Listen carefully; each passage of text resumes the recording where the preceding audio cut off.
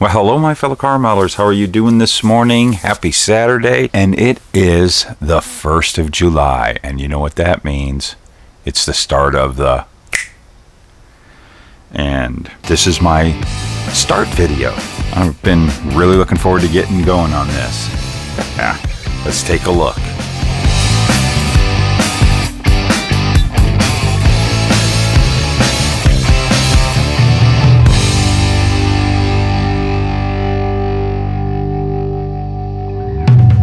I already made 2 videos. I threw my hat in twice into the ring. Like that. Again, I've had a little change of heart. I first showed you that Fujimi 73 off-road rally car that I bought as a built-up. I wanted to do this really cool patinaed hot rod Porsche. I really have been wanting to do that for a long time. The idea has been gnawing at me. But I also had another Porsche. I have many Porsches that I've kind of started and want to finish. And then I also showed you my 964 project that I want to do, that other Fujimi kit from that Japanese anime movie. And, well, I'm thinking, you know what the heck, I decided I really want to do this one. I want to do my rat rod or hot rod, outlaw, whatever, little 73 Porsche. This one just... I can't get it out of my mind, so I'm just going to go for it. I'm going to stick to my plan. I also have something I want to use with this that is new product that I'm going to be coming out with that's really geared towards the hardcore Porsche modelers. You guys are going to like this. I got something really cool to show you. I'll bring it up here in a moment, but just to recap, I am going to build this thing as a tattered, ratted up 911 that is hot rodded, and I got some really cool plans. I'm gonna probably scrap most of this chassis because it's glue bombed to beyond belief, but the big reason is this has got the lifted version of the suspension for doing that off-road rally stuff. So instead of trying to mess with this, I actually have a parts kit that's one of the old 930 enthusiast kits, and all the chassis parts and everything, they all intertwine with these kits. I'm going to try to save this interior though, because I want to use as much of this interior because I like those the door panels. This roll cage is perfect, so I'm going to try to save as much of that. We've got really a lot of glue on there to get rid of, and I don't want to break those, so I'm going to try a couple little tricks. That the last time when I did the video of breaking it down like this, there was a few people that made suggestions in the comments, see I do read them, that put it in the freezer. So I'm going to try putting this in the freezer. I'm going to try to get these busted out, and hopefully I can. It looks like there was a little bit of chunking going on right there. That's okay. I got a really cool plan for these seats, and they are really glued in. I just don't want to lose any of that.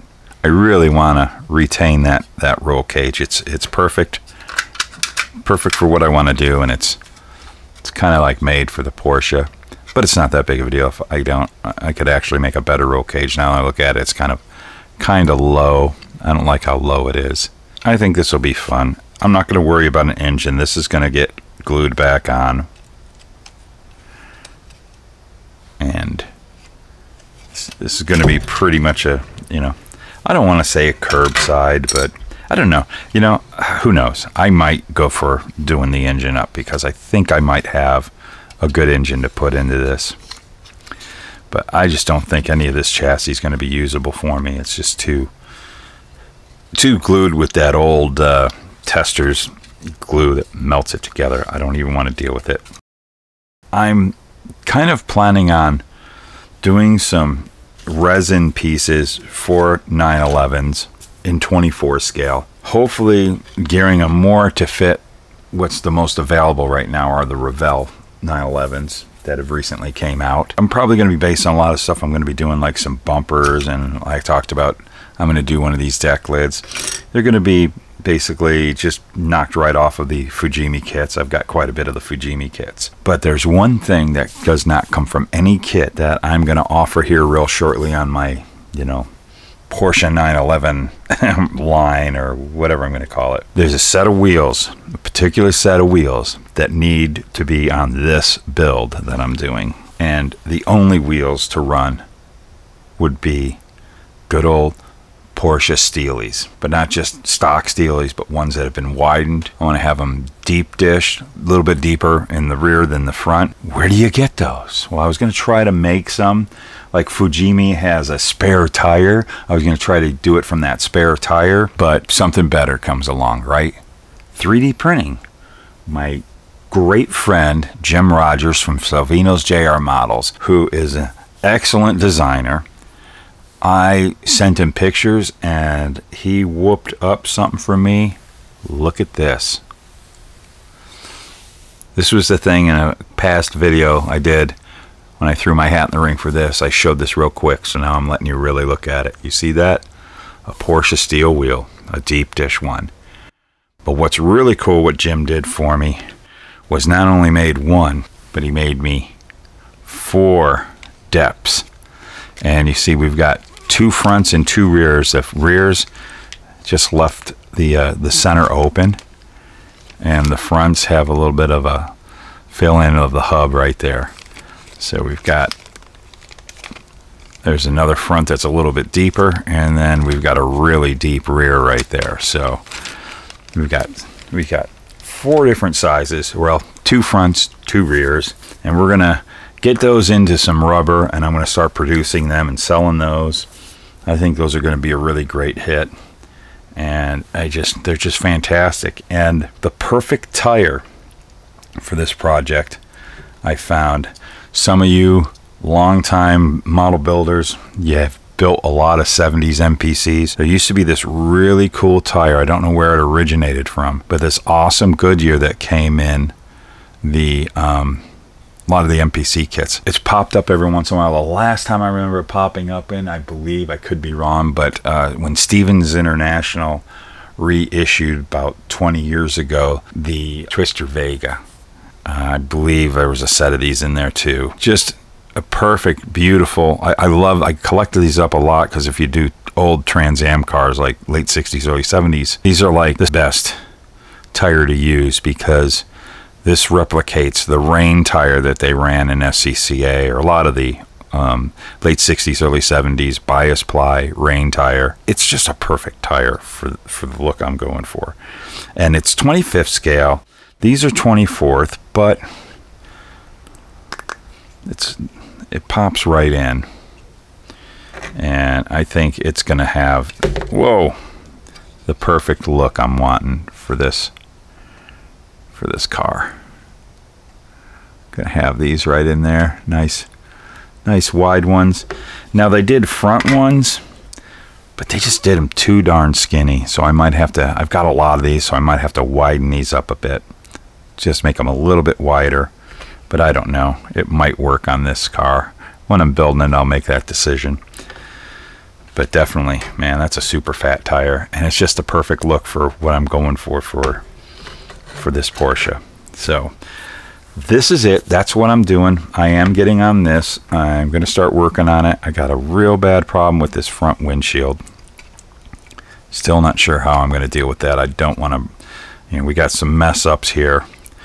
Some of this melted plastic from the hot glue, I'm probably just going to work with it. I'm going to work with a lot of this stuff is just, you know, it's going to be a beat car. So we'll rust it up a bit in those areas.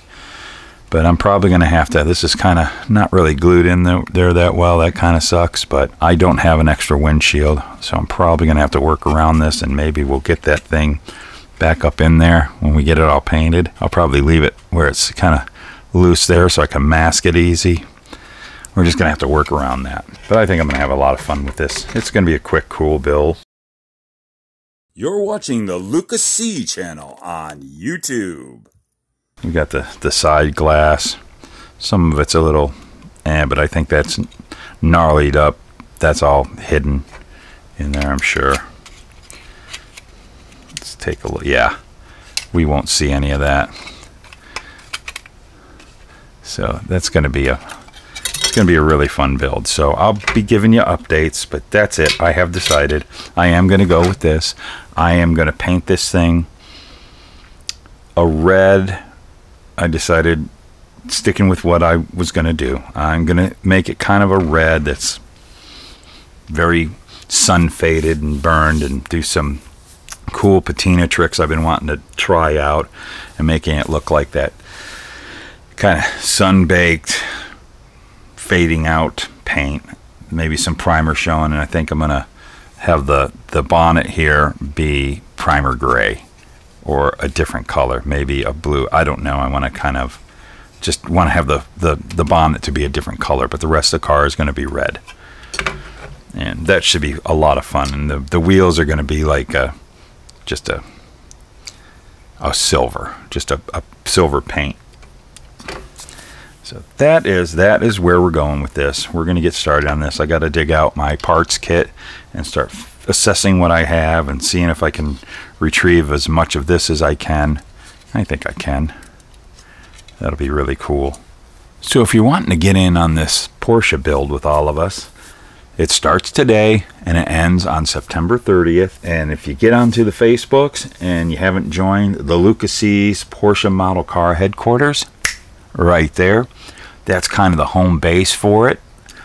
If you have a YouTube channel, post your YouTube videos. If you don't, no biggie, just go on there and post. It's not a competition, it's just a fun build. Everybody just show what they're doing and inspire one another. That's the whole basis of this, is just to have fun as a community. And it's neat to see how many people are actually interested in Porsche modeling or modeling of Porsches, which kind of excites me because I really do want to start coming out with a lot of really cool parts in resin for Porsches, and I just didn't know if there'd be a market for it.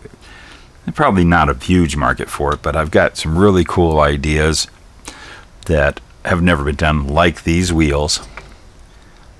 And I think it'd be maybe something that will start more people getting into building Porsches. They're getting really popular with modeling, especially these 911s, but classic Porsches are getting so popular. I'm seeing more and more of them built in the race cars, and it's really, really cool. That's why I started this group a long time ago, and it kind of sat a little dormant, but it's starting to get some life. And I think if you're into Porsches, building model Porsches, that's a great place to hang out. So go check it out. So you guys have a great modeling weekend. I've got lots of modeling to do now. I still got a few other projects I'm working on, plus I'm working on some cool new things that we're going to be coming out at Luka C Products, and hopefully kicking all that into gear. But what we do it, why? You know, because it's model cars, and we love tinkering with these model cars for one reason and one reason only. That's right, you said it. I heard you say it. I heard you say. I heard you, and I heard you over there in the back. You said it. Because they're fun. Here's the producers.